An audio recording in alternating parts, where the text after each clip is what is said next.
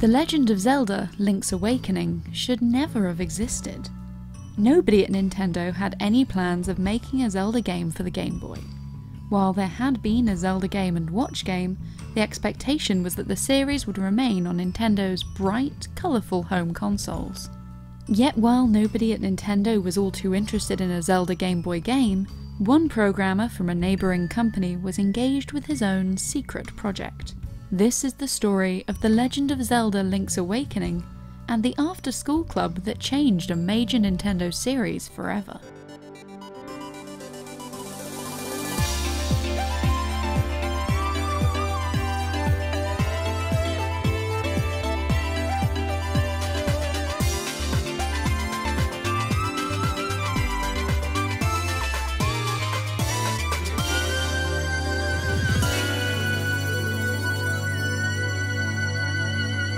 Work was wrapping up on The Legend of Zelda: A Link to the Past for the SNES. The game's development had been a little rocky, as the ambitious project had required more and more staff towards the end. Satoru Iwata described its creation, and the development of many other Zelda games, as an exercise in suffering. In an effort to get A Link to the Past finished, Nintendo contracted out some of the programming to a different company.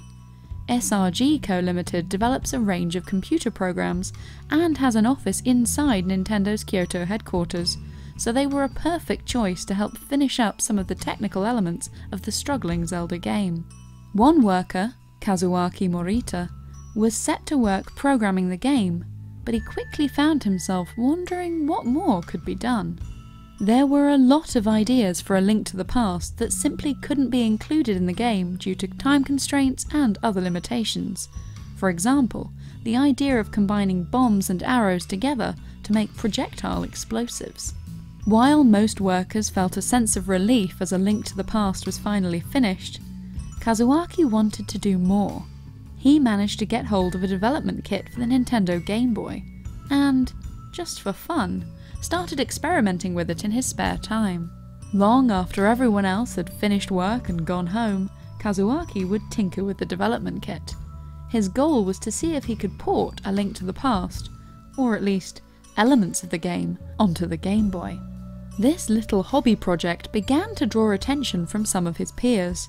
A few other developers joined Kazuaki in what they later called the After School Club, as they worked to make their own unofficial Zelda fan game. The project was kept hidden from Nintendo's higher-ups for quite some time. Shigeru Miyamoto, who had been heavily involved with every aspect of A Link to the Past, had moved on to other projects, so he didn't pay that much attention to what the developers were doing for fun. Because the project was more of a fan game than something more serious, the After School Club began throwing in silly ideas from other Nintendo games. Why shouldn't Mario or Luigi appear in the game? Or Yoshi, or even Kirby? The team would eventually go on to describe their Game Boy project as a parody of a real Zelda title. They relished the freedom of making something that wasn't tied down by corporate ideas of what a game should and shouldn't include. Ideas like letting the player take a chain chomp came from this experimentation. Why was it included in the game? Because it was funny. Where most Zelda games felt like a chore by midway through development, this game was only becoming more enjoyable, and many Nintendo employees wanted in on the fun. Eventually, the team revealed their fan game to their bosses, who gave them permission to keep working on it with plans to give it an official release. To aid with this, they were given additional resources in the form of a second Game Boy developer kit. Several new additions to the team suggested that Link's Awakening feature a more prominent narrative than had been present in previous Zelda games. Yoshiaki Koizumi had come up with some lore for Hyrule when creating the game's instruction booklet. Because of this, his friends encouraged him to join their after-school club to add a story to their game. Takashi Tezuka, who had joined A Link to the Past partway through its development, was heavily inspired by the popular television show Twin Peaks. He wanted to make a surreal, dreamlike game, set in a small town populated by what he called suspicious characters, with bolder personalities than their counterparts in the previous Zelda games. These elements would carry forward into all future Zelda games, becoming some of the defining traits of the series. According to Eiji Onuma, who would later become the overseer for all Zelda titles, I'm certain it was an important element in the series making a breakthrough.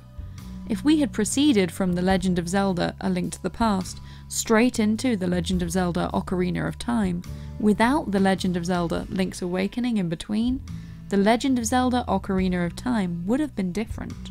Link's Awakening ended up being a tight, enjoyable Zelda game that redefined what the series would be going forward. When the game was finished, rather than feeling burned out or tired by making 2 Zelda games back to back, its chief developers would remember it fondly, relishing the chance they'd had to make a game for fun, out of a genuine passion, rather than out of corporate mandate. Almost, Satoru Iwata would later suggest, as if they had awakened from a dream. The moral of the story is have fun, experiment, try a new hobby, do something different and let yourself relax. Kazuaki Morita began making Link's Awakening out of a genuine passion. The game developed as a quirky, offbeat title because he was having fun, without worrying about what would be profitable to his company.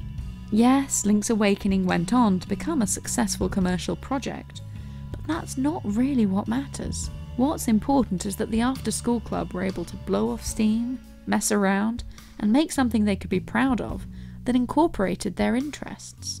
Whether for an afternoon or a year, why not try a similar project yourself? It'll do you the world of good.